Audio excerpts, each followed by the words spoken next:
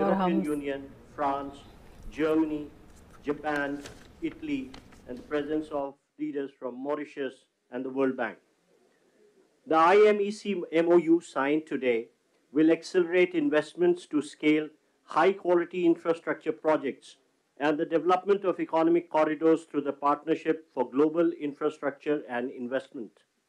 Excellencies, I would now invite the leaders to make their remarks. First, we will have the Honorable Prime Minister of India with his remarks.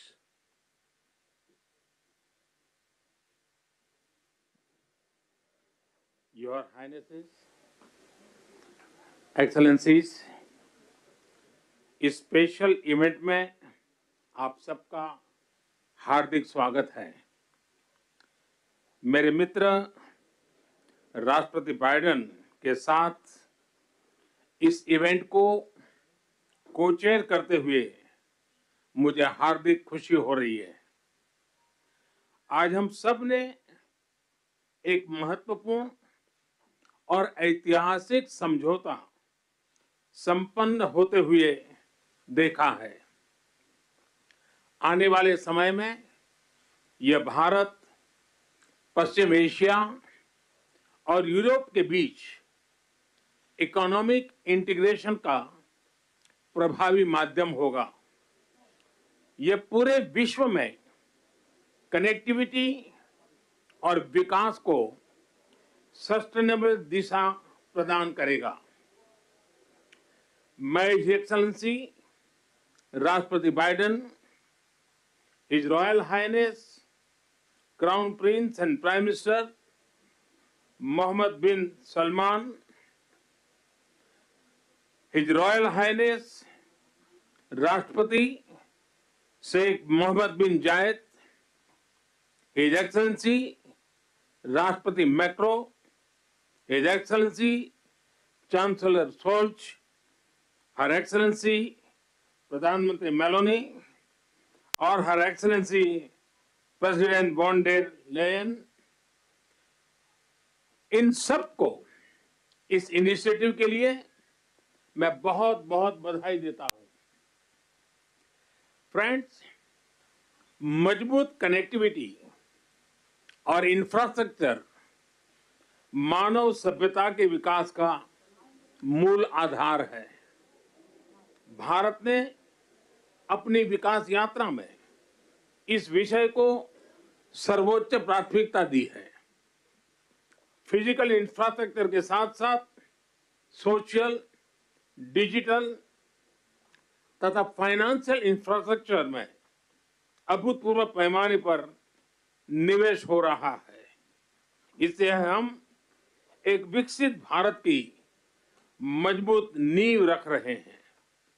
हमने global south के अनेक देशों में एक विश्वसनीय partner के रूप में energy, railway, water, technology parks जैसे क्षेत्रों में इंफ्रास्ट्रक्चर प्रोजेक्ट्स इंप्लीमेंट किए हैं। इन प्रयासों में हमने डिमांड ड्रिवन और ट्रांसपेरेंट अप्रोच पर विशेष रूप से बल दिया है। पीजीआईआई के माध्यम से हम ग्लोबल साउथ के देशों में इंफ्रास्ट्रक्चर गैप को कम करने में महत्वपूर्ण योगदान दे सकते हैं। फ्रेंड्स, भारत कनेक्टिविटी को क्षेत्रीय सीमाओं में नहीं मापता। सभी क्षेत्रों के साथ कनेक्टिविटी बढ़ाना भारत की मुख्य प्राथमिकता है। हमारा मानना है कि कनेक्टिविटी विभिन्न देशों के बीच आपसी व्यापार ही नहीं, आपसी विश्वास भी बढ़ाने का स्रोत है। कनेक्टिविटी इनिशिएटिव्स को प्रमोट करते हुए कुछ मूलभूत सिद्धांतों का सुनिश्चित किया जाना महत्वपूर्ण है, जैसे अंतर्राष्ट्रीय नॉर्म्स, रूल्स तथा लॉज का पालन, सभी देशों की संप्रभुता और क्षेत्रीय अखंडता का सम्मान, डेट बर्डन की जगह फाइनेंशियल वायबिलिटी को बढ़ावा देना और पर्यावरण के सभी मापदंडों का पालन करना। आज जब हम कनेक्टिविटी का इतना बड़ा इनिशिएटिव ले रहे हैं, तब हम आने वाली पीढ़ियों के सपनों के विस्तार के बीज बो रहे हैं। मैं इस ऐतिहासिक अवसर पर सभी लीडर्स को मैं बहुत बहुत शुभकामनाएं देता हूं और सबका बहुत बहुत धन्यवाद करता हूं। Thank you, sir.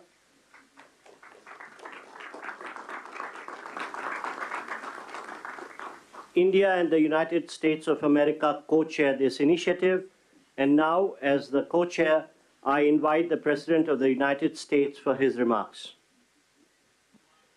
Well, ladies and gentlemen, thank you, all my colleagues. This is, someone once said in a similar domestic action that was positive, this is a big deal. This is a real big deal.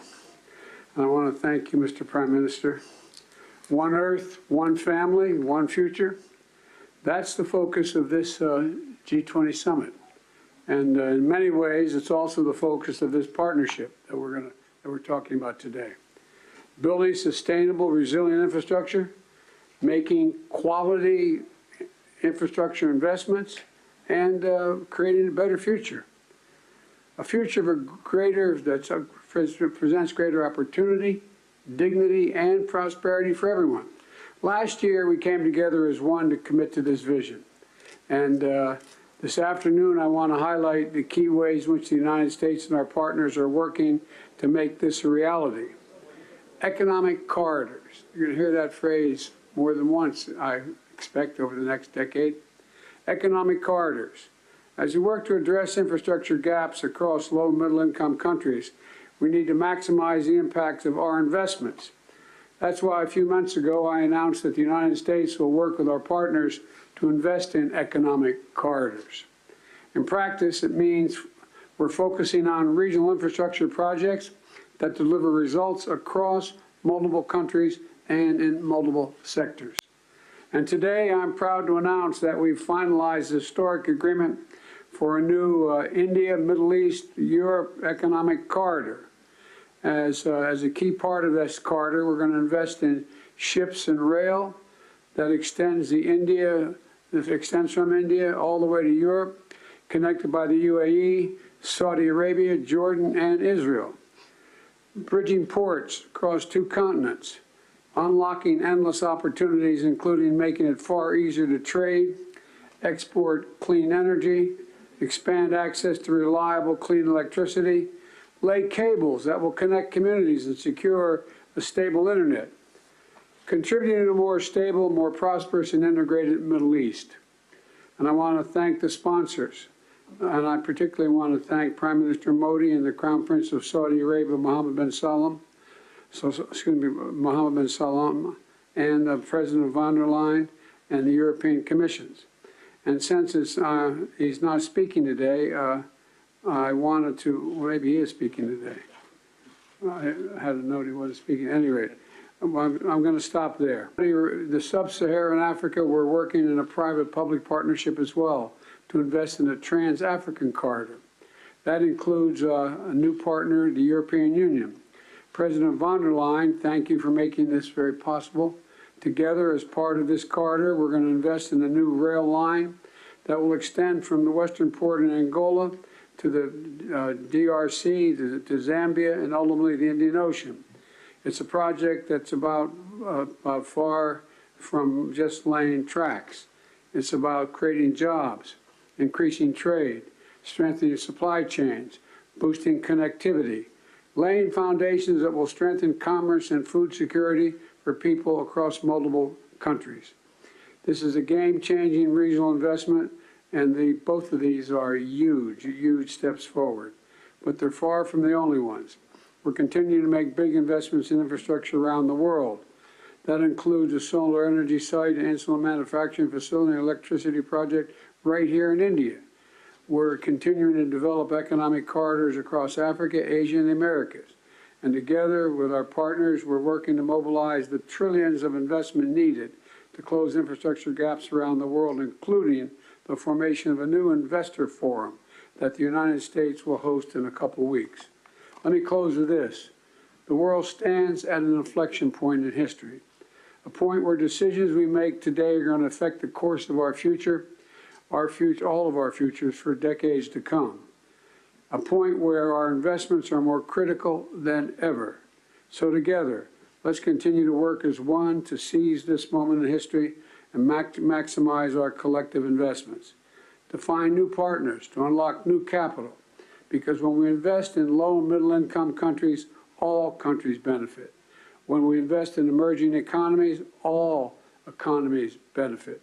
And when we invest in the future of people anywhere, people everywhere benefit. So I want to thank you again for being here. I look forward to working with all of you, and I'm going to turn it back to the Prime Minister. Thank you.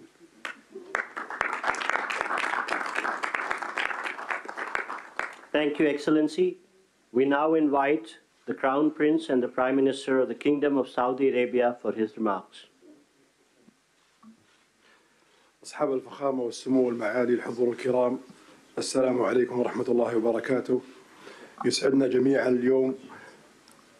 يسعدني اليوم نجتمع في هذا البلد الصديق لتوقيع مذكرة تفاهم بشأن مشروع ممر اقتصادي بين الهند والشرق الأوسط وأوروبا، وذلك تتويجا لما عملنا عليه سويا خلال الأشهر الماضية لبلورة الأسس التي بنيت عليه هذه المذكرة، بما يحقق مصالح مشتركة لدولنا من خلال تعزيز الترابط الاقتصادي وما ينعكس إيجابا على شركائنا في الدول الأخرى والاقتصاد العالمي بصورة عامة.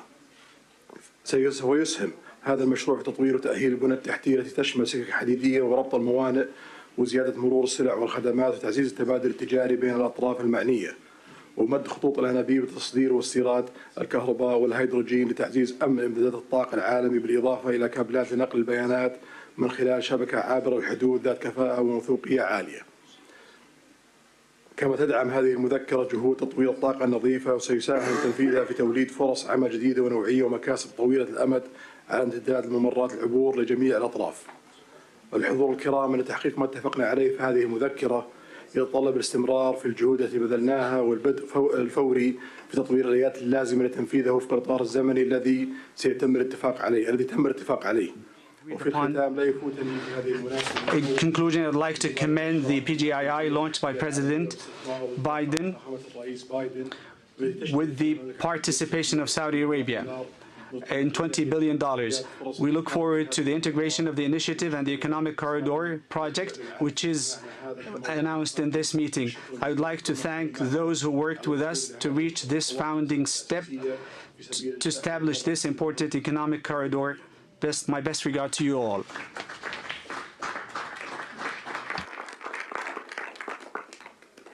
Thank you, Your Highness. May I now invite the President of the European Commission for her remarks, please.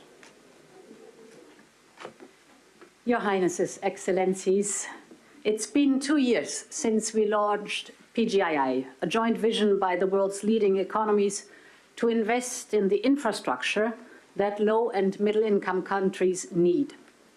And 2 years on, more large-scale projects are seeing the light, and we are presenting 2 of them today.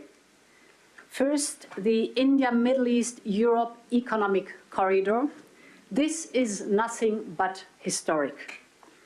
It will be the most direct connection to date between India, the Arabian Gulf, and Europe, with a rail link that will make trade between India and Europe 40% faster, with an electricity cable and a clean hydrogen pipeline to foster clean energy trade between Asia, the Middle East, and Europe, with a high-speed data cable to link some of the most innovative digital ecosystems in the world and create business opportunities all along the way.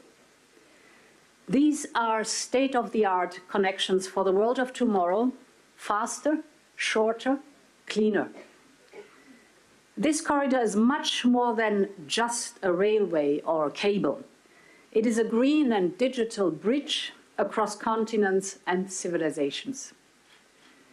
And this is also the spirit of the second project we announced today, the Trans-African Corridor, which will connect the port of Lobito in Angola with the Katanga province in DRC and the Copper Belt in Zambia. Our goal is not only to connect a landlocked region to the sea. Our partnership will also invest in local value chains, in clean energy, and in skills for the local workforce. This is the spirit of PGII. It is a whole new approach to large infrastructure investment. It is about shared prosperity. It is about real benefits for all partners. Thank you.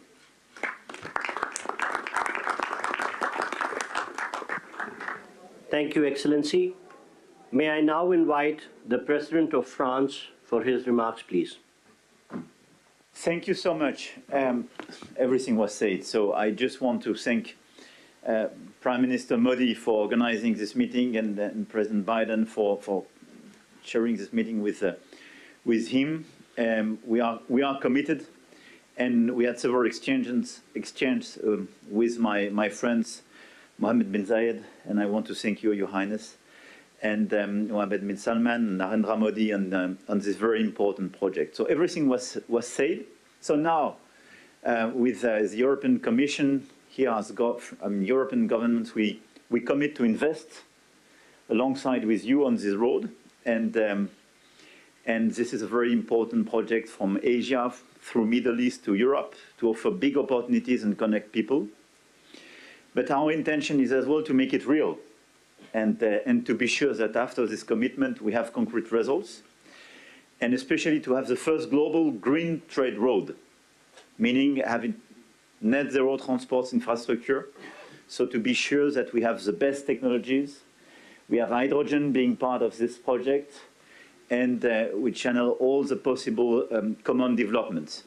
I think as well our intention is to have a fair process. I mean, offering a lot of opportunities to manufacture in the different countries and to cooperate very actively on building these roads, building the innovations going with it, and innovating together. I don't want to be longer. Thank you very much for this. This ceremony is very important. We commit together. Thank you, Excellency. May I now invite the Chancellor of Germany for his remarks, please. Thank you, and especially thank you, Narendra and Joe, for convening this event here. I think it is very important to remember that we launched the Partnership for Global Infrastructure and Investment last year, and since then, PGII contributes to closing the global investment gap for quality infrastructure. As Emmanuel Macron already said, most about this initiative and all the activities we speak about today is already set, so I will not repeat it, just mentioning two questions.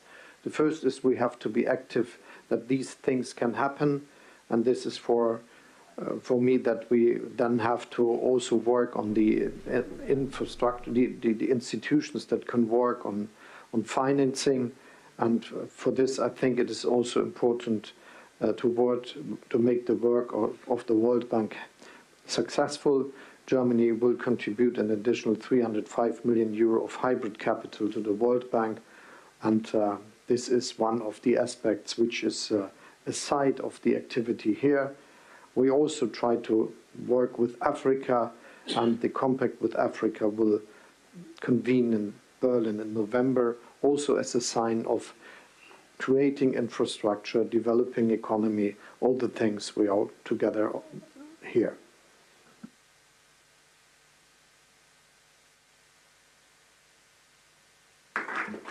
Thank you, Excellency. May I now invite the Prime Minister of Japan for his remarks, please. はい、ありがとうございます。PGII に関するサイドイベント。 The holding of this side event on Partnership for Global Infrastructure and Investment. On the occasion of the G7 Hiroshima Summit in May this year, as the G7 chair, Japan hosted a PGII meeting inviting private businesses for the first time, which was attended by leaders of G7 and partner countries.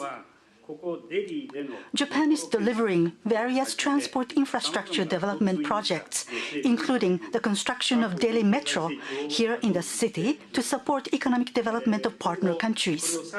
Going forward, we want to take this effort a step further to expand the scope of cooperation to wider areas, including supply chains, to link people together by strengthening connectivity.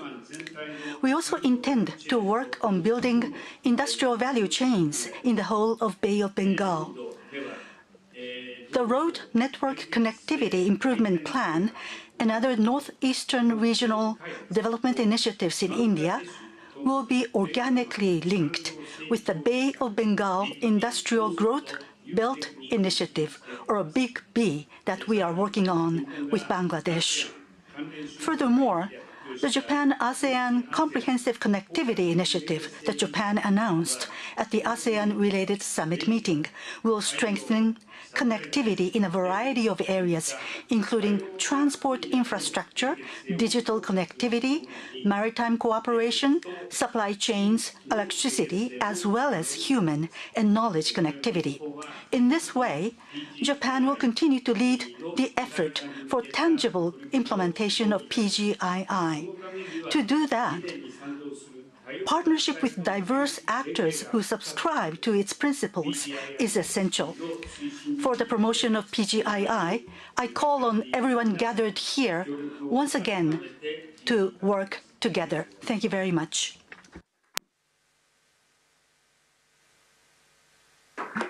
Thank you, Excellency. May I now invite the Prime Minister of Italy for her remarks. Your Highnesses, Excellencies, when we launched the Partnership for Global Infrastructure and Investment just over a year ago, we committed to building better infrastructure for better future in low and middle income nations. We committed to cooperate with these nations with an equal, non-predatory approach to create new opportunities and prosperity. Today's launch of the new economic corridor between India and the Middle East and Europe goes precisely in this direction and is a milestone in strengthening global interconnections.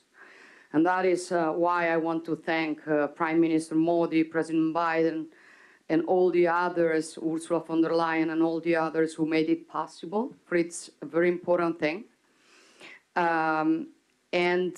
This will scale up our economy's growth, opening enormous potential for mutual benefit in the business sector. Obviously, Italy is ready to play a decisive role in this process, also through the unique expertise of Italian companies in the maritime and railway sector. And we want to contribute in building bridges between the Mediterranean and the Indo-Pacific, also in the fields of energy and digital connectivity via Africa and the Arabian Gulf. In the energy sector, we can to work in different fields, including the production and transport of green hydrogen from the Middle East to the Mediterranean. We also support the European Commission on the Helmet project, a high-voltage submarine electricity interconnection that will link Italy to Tunisia. We are working to strengthen digital connections critical for innovation and growth between the wider Mediterranean and Asia. Blue Raman, named after India's Nobel laureate in physics, Raman, will connect Europe with India and involves major companies such as Google and Team Sparkle. However, we also are aware that there's still too much to be done to narrow the infrastructure gap with low and middle income nations, and this is why we will continue work on the Partnership for Global Infrastructure and Investment during the Italian G7 presidency next year. Thank you. Thank you to everybody. Thank you, Excellency. Thank you, Your Highnesses and Your Excellencies, for launching the landmark India, Middle East, Europe Economic Corridor. I would request all media and officials to remain seated and standing in their places while the leaders depart. Excuse me for interrupting, but as we say in my body used to work, a point of personal privilege. I did not mention the Sheikh Mohammed of the UAE, but because I knew he wasn't speaking. But I do want to say thank you, thank you, thank you. I don't think we'd be here without you. Thank you.